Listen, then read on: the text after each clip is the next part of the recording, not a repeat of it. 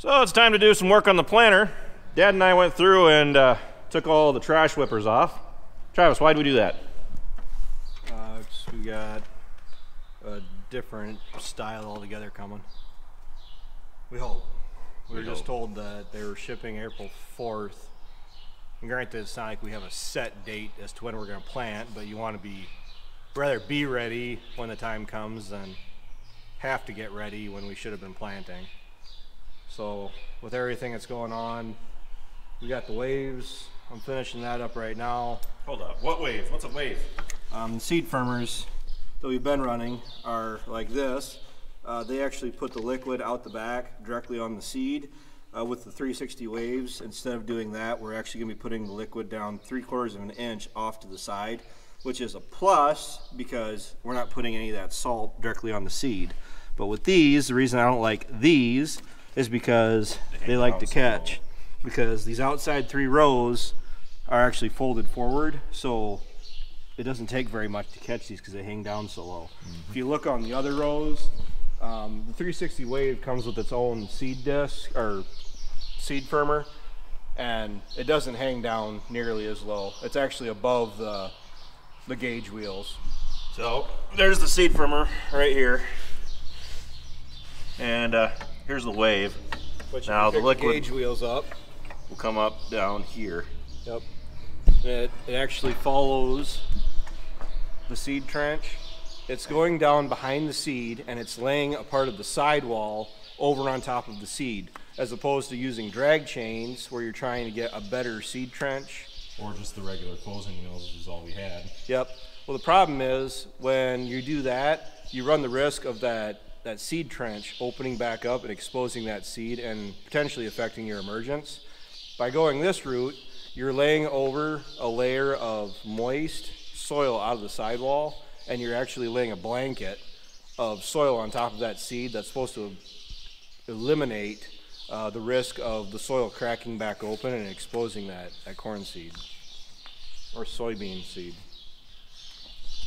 So he's just wrapping up now. He's got 11 of 12 done, and he's pretty much got it worked down to a science now. He just said it will take you about 45 minutes you expect to do this row. So. Yep. It's called repetition, because the first row took me about an hour and a half, and I cut it down to half that. But I don't know. We're just trying to increase the performance of our planter. Trying different things. Yeah. Well, what's the definition of insanity? Doing the same thing over and over again and expecting different results. If you want to try to improve yields, you got to be willing to try something different.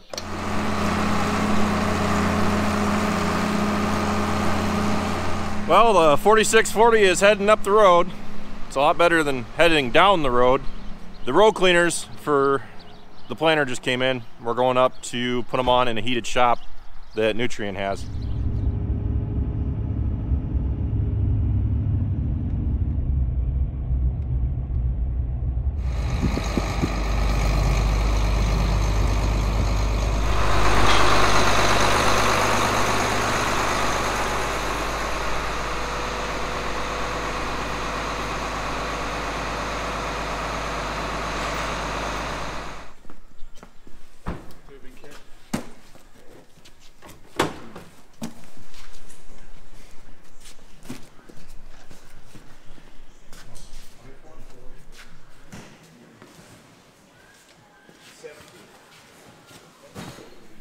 These are the actual cleaning wheels that go on the front.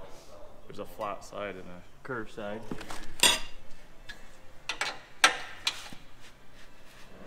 So because of this planter and what you have mounted on there, we're going to go with the mounting bracket that came with. There's actually 4 different kits for mounting brackets so that they can be compatible with the different brands. What's the advantage of these over the row units or the row cleaners we had?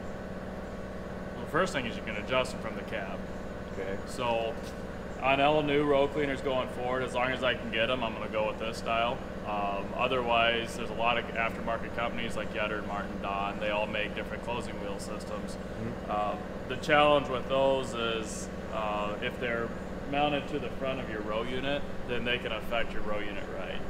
I heard row unit chatter. Yeah. So These, because they're not mounted to the front of the row unit, your airbags are not going to be competing with them for downforce.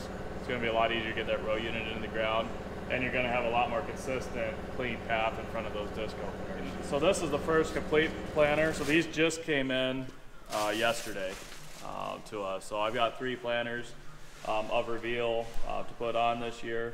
So this is the first one we're doing. So we're going to get a little bit of learning as we go here with the instructions. So my goal is, on the next plan I don't have to look at these, but we'll be looking and referencing the instructions a lot. Precision does a really good job of putting their instructions for all their kits right on their site, just cloud.precisionplanting.com. I actually just printed these off. So there's going to be all the instructions for each different model of planter in here, so we'll have to look to make sure that they are specific to this planter as we go. So first step we're going to do is remove the parallel arm bolts on one side of the row unit. My thought is, let's do 1 row and get 1 row on, and then we can all figure out how to do it. Okay.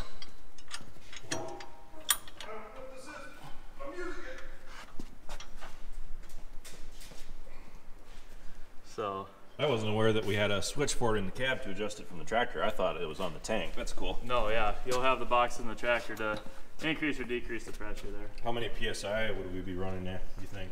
A lot of guys are going to run, at least on the clean sweeps, we've been running around 20 pounds of lift or 20 pounds of downforce. Okay. It'll go up to over 100. Oh, wow. So, I don't know, this is one of the first ones we're doing. It'll be, sometimes we can raise the whole planter up with it. You know, you have enough pressure on there. Okay. If you don't want them to dig in at all, there's that top notch up there. Otherwise, you're going to probably typically run them, you know, about that setting. That's about where we want the clean sweep to run, just so they're not turning all the time and not digging. But either one of these middles. So that's going to be a little bit more aggressive. That's going to be very little aggressiveness. So those are the 2 most common. But this gauge wheel is the real key. That's what makes these work, is because this is always running on clean ground now. So you don't have to worry about this being on residue and then those being just somewhat effective like the standard clean sweep systems. So, and we're also going to set these up so that they're staggered. The other way that you can have them in the middle hole down here, and then they'll be somewhat interlocking and they'll turn like this, but that is a lot more aggressive as well. Yep. So I think most guys are going to run them in those holes in that setting there. If it's set even the way they were set before, you know, you're going to go through spots before because it was fixed, and you'd be digging in some spots and not even touching the ground in other spots. These are across the whole planter going to be uniform as far as because they're air, and they're going to travel separately too. So I'm excited about these.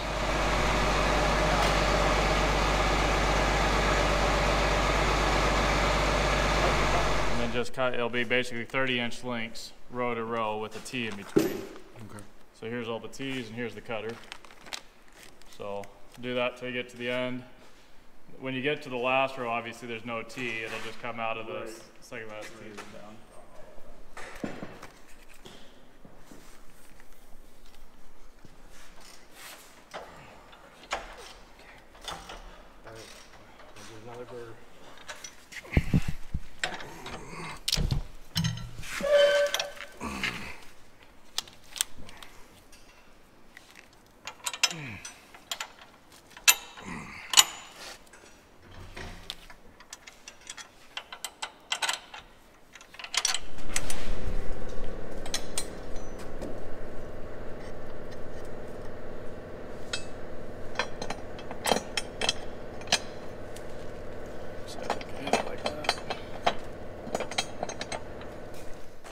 It's always as you're sitting in the seat of the tractor. So we're left, okay. So, on that side. These are the hardware bags. The leading one, they want to be this bolt. So these 2 bolts are a little bit different in length. Okay. See that? So they actually colored them, made them yellow zinc so that you can tell it's a longer one. Makes it easy when installing it. The longer one's going to get 2 spacers on it.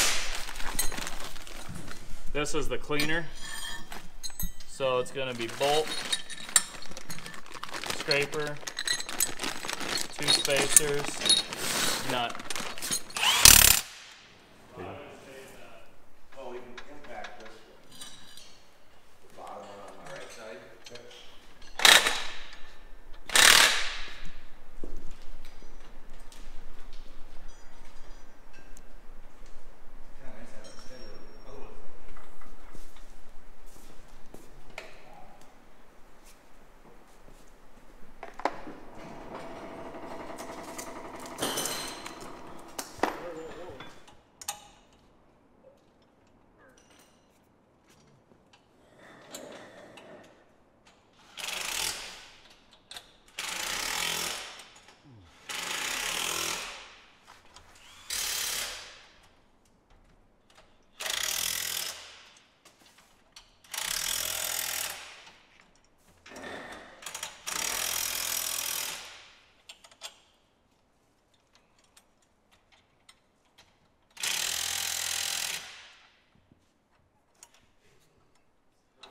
That wasn't too bad. No. So This is your first set of reveal? This is the first whole planter reveal. So if anybody's looking to put this on, I guess the biggest thing that I learned off of it is when we looked at the W plates, we can walk around to the other side, or right here. So there's multiple styles of brackets that you can get to mount the reveal on. And in this case on the deer planters, this is your W bracket, and this has parallel arms inside. When I stopped and looked, I looked across the planter, looked like it was all inside, but I didn't catch that the very 2 rows in the middle had the parallel arms on the outside of the W bracket. They actually make a separate bracket for that. We just, to get it done, we improvised today to make it work. So every planter is going to be a little different on the setup. There's different adjustments. We'll probably have a video out there in the field this year where we can make some of the adjustments to the depth as this goes. But this is the standard setup, standard configuration that is recommended right now. So I'm excited to see it run. Cool. Yeah, me too. I think it'll do a tremendous job. Yeah.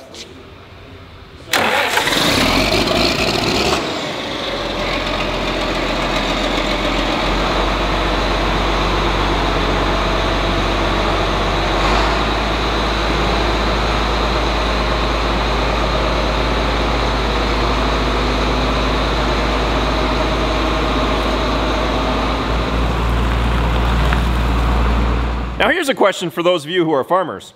What planter tractor are you using this year? Let me know down in the comments below. I want to give a huge thank you to Andrew Tucker, our friendly neighborhood agronomist, for setting us up with those reveal row cleaners and getting them to us before planting. I also want to give him and Mike David a huge thank you for helping us install the row cleaners. We started roughly, I want to say by the time we got the 46 up there, it was sometime after 9. And by the time we got done, it was just after 7 o'clock. So having as many people as we could there to help us put it together really sped things along. So thank you, Andrew and Mike.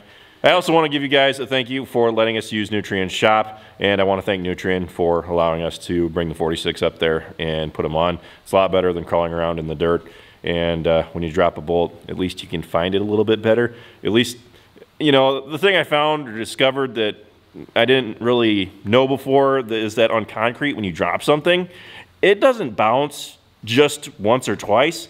It pretty much zooms away. So yeah, if you can catch it in time, usually, you know, you can keep a pretty good track of your stuff. But yeah, I'm excited to see how those row cleaners perform. I think that they're going to do a fantastic job compared to what we've been running in the past, which, you know, is just kind of set and forget. Having these, I can tell you now, is going to make a huge difference, and I'm excited to see how they perform. So we'll be showing how they perform in a future video, so be sure to check back with us once planting starts. And yeah, that's pretty much it for this video. Thank you for watching, guys. Be sure to check out all of our other videos. Be sure to like, comment, and subscribe, and be sure to follow us on Facebook, Instagram, Twitter, and Snapchat, all how farms work. And with that, I'll see you next time.